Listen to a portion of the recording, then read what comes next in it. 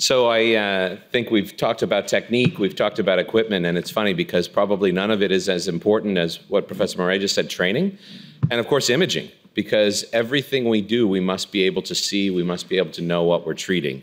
So I'm very happy to see competition between Philips and Siemens. I want them to fight to the death to get us the best imaging. This is the newest biplane from Siemens. It's the icono, and there's several advances that are quite interesting.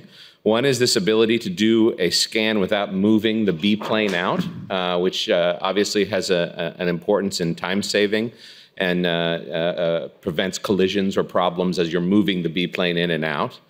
The other is the ability to visualize collateral vessels, not just with an early and a late phase, but with multiple phases. As I think was mentioned, this is very, very important to be able to see the collaterals very well. So with a scan time of 60 seconds, you can get 10 different time points and really be able to understand dynamic collateral filling in the occasion of an elbow. This is an example of the kind of thick MIPS you can get with looking at the collateral vessels. And you can see in these two images here, obviously the occlusion of the M1. And then on a later phase, as one of these 10 phases, you can see the collaterals begin to come in and understand something more of how the brain is being fed and what the possibility is that you have penumbra there that can be salvaged. I think this kind of information is incredibly important as we make decisions to be more aggressive to try to save brain. You can also see this in multiple planes.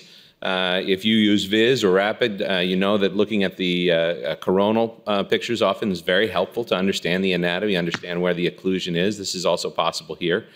And then there's an auto transfer function where within the system you can transfer these images, these 10 different phases, directly to RAPID, have it looked at a server, and within the system give you your RAPID images on the table, which I think, again, is very important, particularly if Tudor or Raul we're going to skip the CT altogether and go directly to the lab. You want the best imaging that you can get. Having this sort of processing is very important.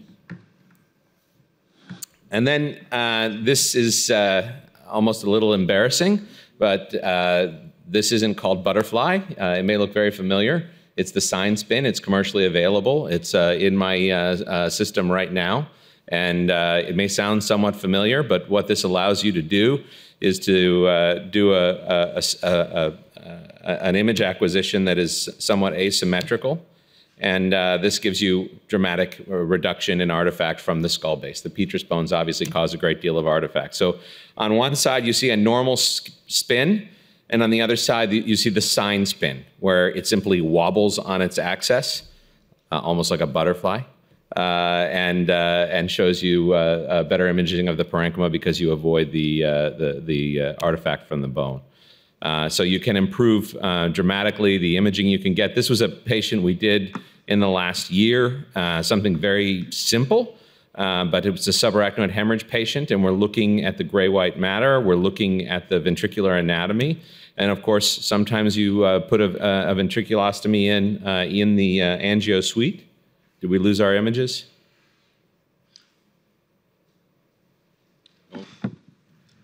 I don't know where they are recovered, the images. When you showed the both flat panels working for the contrast part of the study, when you do like a non-contrast cone-beam CT, it's just one system, it's just one II. So my understanding is that right now, you don't have to move the B plane out, but the image acquisition is just from the A plane. Okay. My understanding is that in development, not commercially available at this point, would be the ability to have both planes generating and acquiring images at the same time. But that's not commercially available at this moment. Even with this butterfly effect, you have both planes moving. That's one plane. So if you want the sign spin, you're going to move the B plane out. Yeah, but again, I mean, obviously, this it makes it obvious that eventually we'd like to be able to move both planes at the same time, not remove the B plane and still get the sign spin.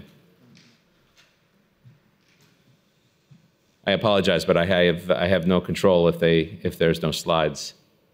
If there are more questions, please. Because I was told that there was no more slide in your presentation, but there are? Huh. That should not be. Okay, okay, you will get them back. I'm sorry, yeah. No, it's okay. If this is the worst mistake, nobody died. It will come back, Okay.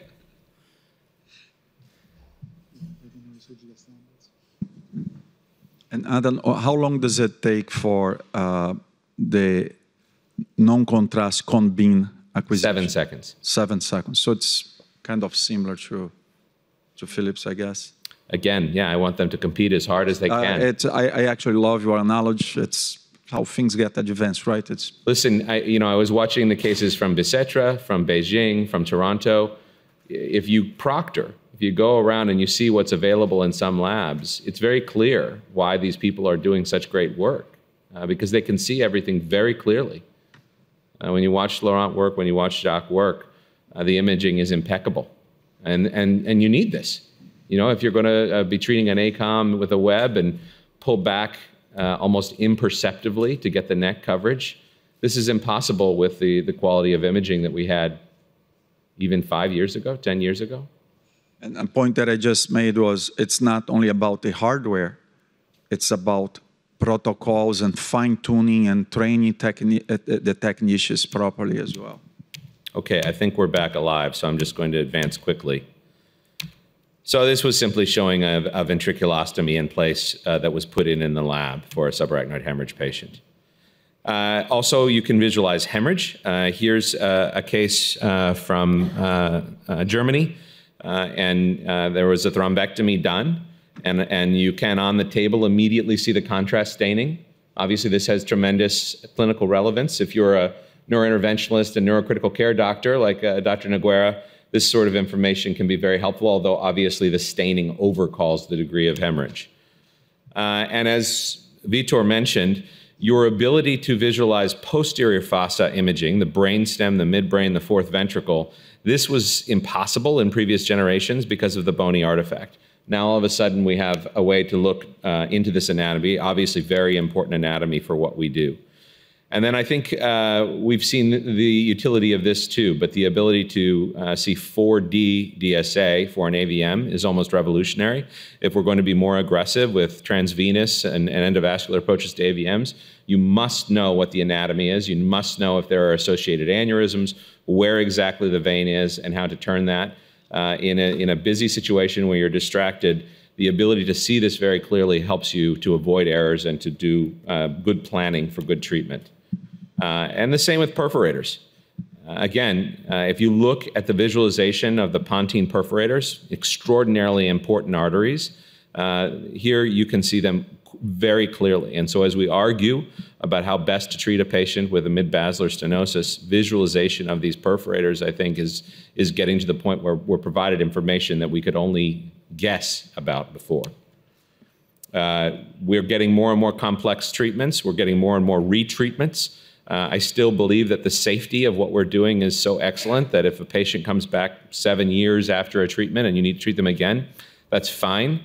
It's fantastic. But sometimes the coils or the web, it gets in the way of you understanding the vascular spaces. And so these improvements, I think, are directly relevant to our ability to take care of patients. And then finally, even for open surgical treatments, this was a large AVM of the jaw, treated at the University of Wisconsin, but you can see that the preoperative visualization is absolutely superb. And then the postoperative visualization to make sure that you've gotten everything treated the way it should be treated and that you can provide some security for the patient and the family that they've had a complete treatment. Same images here in a different plane. So I apologize for going quickly and for the slide problems, but commercially available in the latest version from Siemens, the icono, you have very efficient image acquisition. As Raul pointed out, at the moment, it's not both planes generating images, but this is coming. You're able to visualize collaterals and get perfusion images dynamic with 10 different phases. You're able to get rapid imaging from this. And then much better imaging of the parenchyma, the perforators, and time-resolved filling of arteriovenous malformations.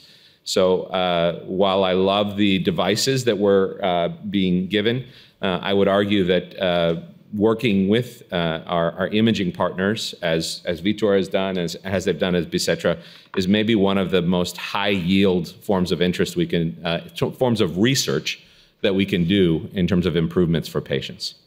Thank you for your patience in listening to that.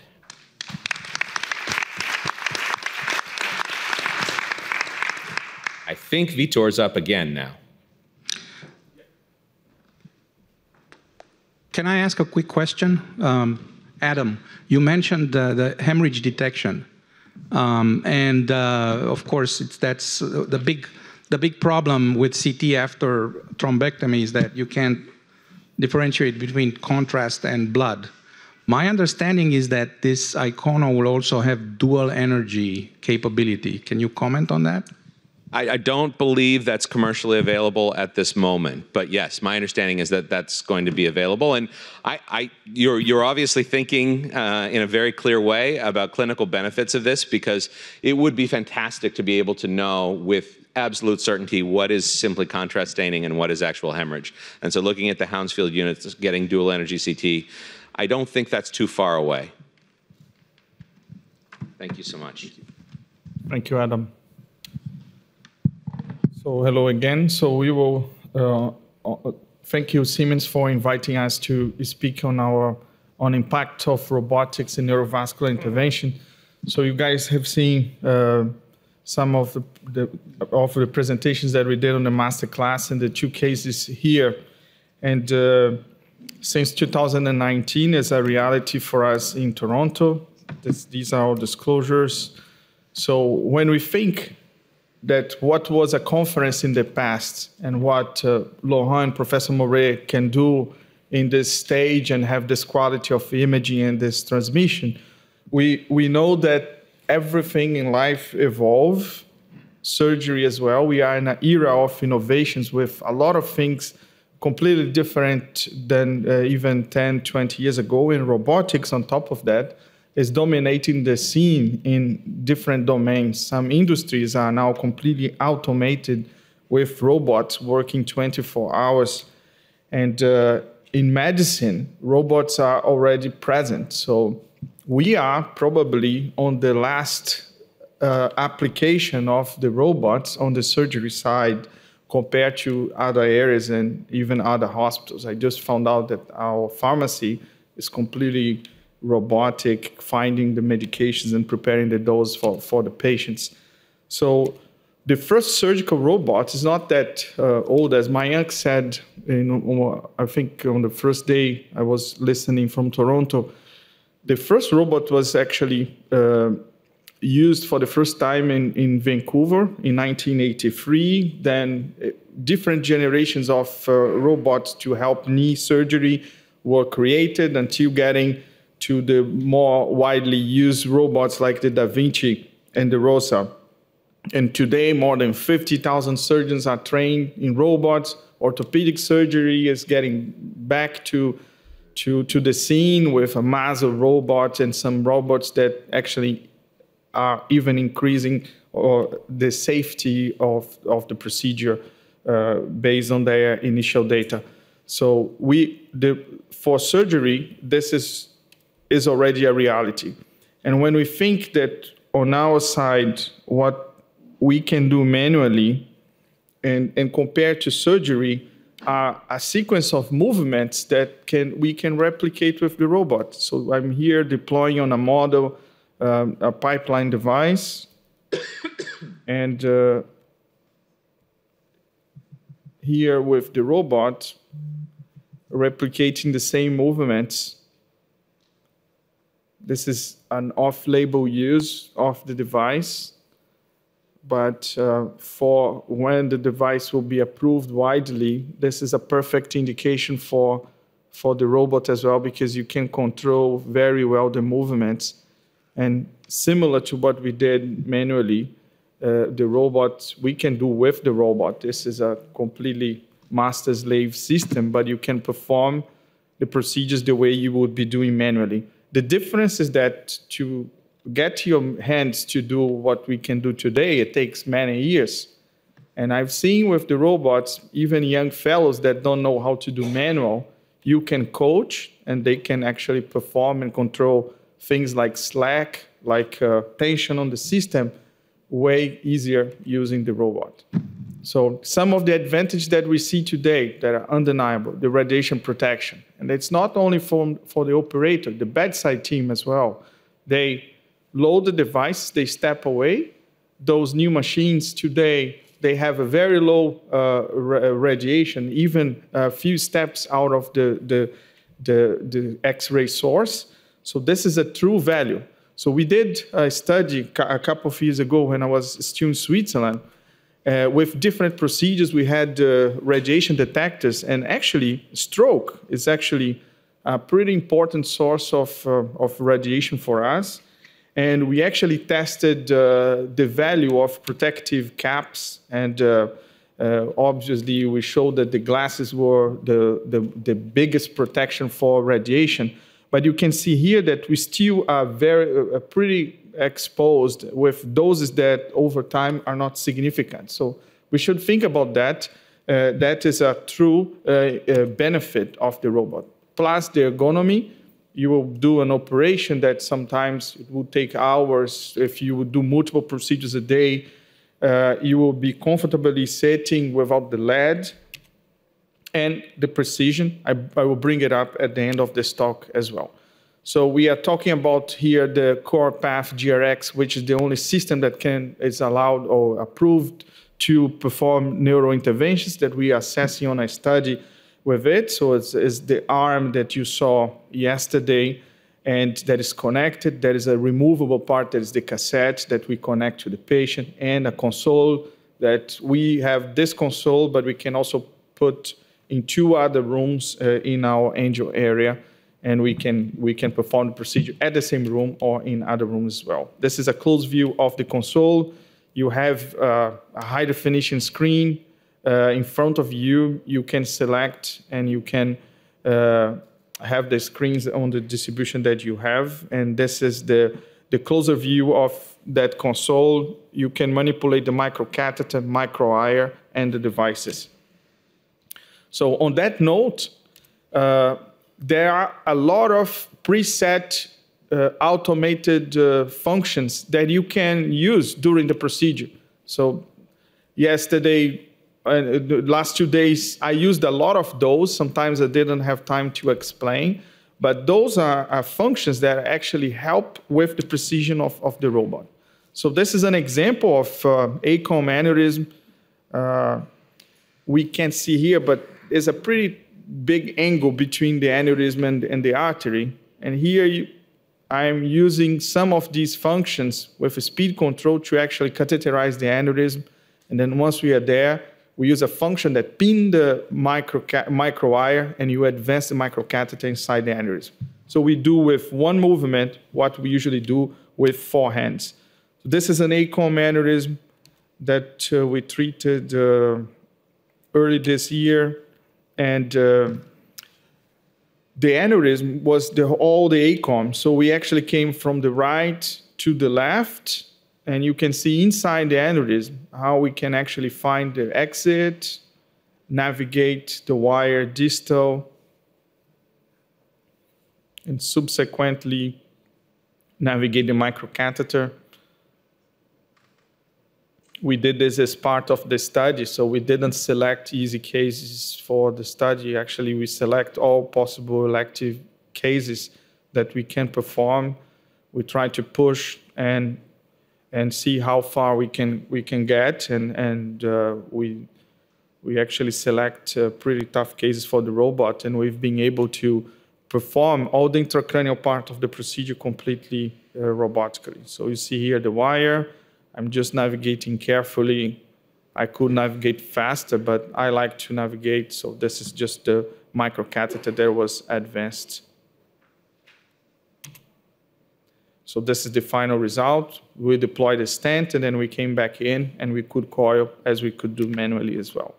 So this is the follow-up of the case that we started doing yesterday. Remember that was that large ACOM 9, 10 millimeter. We started with a 10 by 30 coil. 9 by 30, then it was too small. We changed to 10, and that was the first control. And then we put the 9 that we tried before after. So the first coil, we had this loop that came out, not concerning. So during the procedure, we had to adjust the microcatheter. You can see here was a pretty tortuous anatomy. We did this, we would do manually. So we were progressively filling. We did a cage here, and we had to do a second cage close to the neck. And this is the progressive filling. This is a perioperative. And at the end, we were filling the neck. Yeah. This is already an intermediate control. And we were filling the neck. And the coils were already being pushed out. And this is the removal of the microcatheter at the end of the last coil.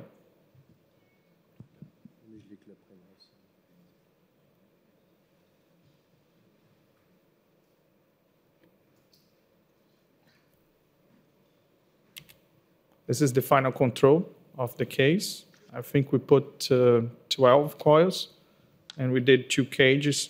We're pretty happy with the result. Patient has woke up fine. And this is the 3D after the procedure. So I observed that there were questions about emergency. So we always have connected to the guiding catheter an RHV to place a balloon in case we need as an emergency. We never had to do it, but we have it. And someone also asked about the conversion to manual. And this is a video of Nicole, our technologist, actually converting to manual. She has to disconnect the system from the guiding catheter and then opening the cassette, and we have the control if we need. So pretty straightforward. We do this training every time we she reminds herself, and we train the fellows to get the control. So before every procedure, we try to create procedures similar to aviation that we will actually have everybody trained in case we have an emergency. So this is our experience so far: 2 flow diverters, 24 stent-assisted coiling, and 1 coiling. That was the one from yesterday. We are enrolling patients on the CorePath GRX study, 10 sites, 120 patients, to demonstrate the safety and effectiveness of the technology. And what we learned so far is that for a robotic procedure, there's a little bit more planning to adapt the system that you will use to the robot. So we established 3 levels of difficulty. The posterior fossa, they are aneurysms that are easier to access and to treat. So you just need to think if your access will be long or short enough. The ICAs will be probably the same. We always try to use triaxial system to get the support. And the ACOMs and the MCAs are probably the trickiest, because you cannot use too long distal access catheters, otherwise you'll have to go too distal, and you will lose travel length with this LAC, and you may be in a situation that you will not be able to deploy a stent, for example, because you will be too distal, and the robot will not be able to pull back the microcatheter. So things that we learned and that you just have to adapt. Corindus and Siemens, they have a lot of protocols teaching the sites that are in the study all these technologies. And this is just a series of every row is a case. That was the first case we did. A lot of posterior circulation at the beginning. PCOMs, basilar tips, flow diverter case, and evolve. Those are the follow-ups. Another question that I heard yesterday about the long-term follow-ups. If with robots, we can do the same thing we would do manual, and I'm saying yes. So those are the first 6 cases we did. This is at least the longest follow-up, most of them at least a year, some more. and the aneurysms are all completely stable and cured. So I don't compromise my result. Actually, I optimize, because if we think that we can improve the precision of the stent placement, we can actually improve the results. And the coiling, we can coil the aneurysm the same as we would do manually. Those are the distal cases. Again, we have the access has to be well planned based on the anatomy of the patient, but these are the results that we are getting. So, and when we speak about precision in neurointervention, there's very little data in the literature. When we see discussions in conferences, we always say that, oh, can the robot do like me? As if we were perfect, we were great.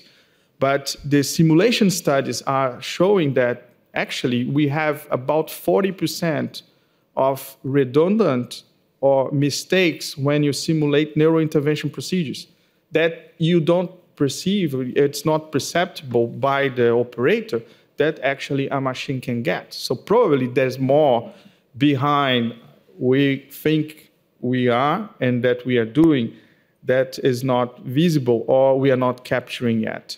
So this is an old study from a system that is not even on the market anymore. They did an experiment comparing a manual catheterization of a complex left carotid and the robot. And you can see here just the path of conventional and the path of robotics. And you can see here that the robot can at least be more reliable, independent of the operator on the manual and on the conventional. And this is a slide from a surgeon at St. Mike's that does a lot of safety profiling on procedures and surgeries. He's a laparoscopic surgeon. And he did a prospective study filming everything in the procedure and sending to a center in Holland for an external adjudication. And the surgeons, after, they would see the video and they would write down the complications and the problems that they saw. And 75%, the adjudicators could find up to 75% of adverse events that the operators didn't report. So if we will look into the precision, we may not be as precise. So the surgeons are way more advanced. This system now has an AI tool that is actually using to give feedback to the surgeons and to the residents. And I think, I like to compare, and that was a comparison that I have to give the credits to Professor Moret when he came to visit and use the robots with us. We're talking about what robots would compare to. And I think this is what it compares the best with an aviation. It evolved so much from the 50s to now. It's so safe, automated. It's not a robot, but I'm speaking about automation. And the pilots are still there. Instead of 2, we have 4 pilots for the big planes and for the long flights. And the fear that I hear from some people that if we automate the robots, if we'll do the robots, we will lose our jobs. I don't think that's the case. It will actually increase the safety of the procedure, make it more precise. And I think at least that's what I'm wishing for and I'm looking forward to seeing on the robots. And the consequence of that was the improve of safety on the aircraft by improving the automation and by improving the technology. So I think we should do the same if we want to get to that level of safety. So the perspectives for robotics is on that direction. There is a lot of imaging and robotic guidance integration, a lot of projects on automation, some steps that for us are repetitive, catheterization of a carotid, a robot can do probably with additional senses. I think this is a promising area. Prescriptive analytics to give us feedback on how we can improve, to give feedback to the fellows. Those are all promising features of the robot. But the remote is for sure what is enchanting and what will be certainly transformative in this field. This is the map of access of stroke in US. This is in Ontario. So we still have a quality problem with access. Remote areas don't have the same access to stroke. And the time, particularly in countries like us in Canada, from some remote communities to the sites are prohibitive.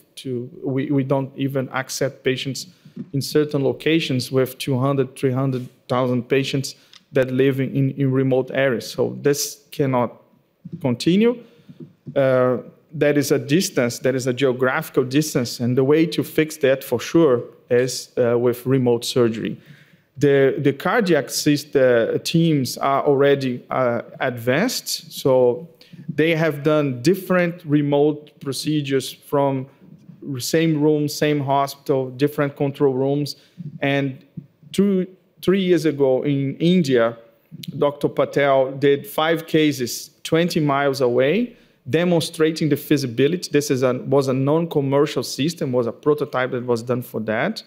But Corindus is starting a study soon in US to use remote surgery for coronary interventions. This is part of their study. They actually did a simulation from east to west in US, and they studied different connectivities, and certainly 5G will help and facilitate the access to this technology in different areas. So there is a lot to come, very promising field. As you can imagine, I'm very optimistic, and I think we will all be in this field in the 5 to 10 years to come. So with that, I thank my team that helped me in this journey, Nicole, Julian that was here, and I thank Siemens for the invitation and you for your attention. Thank you.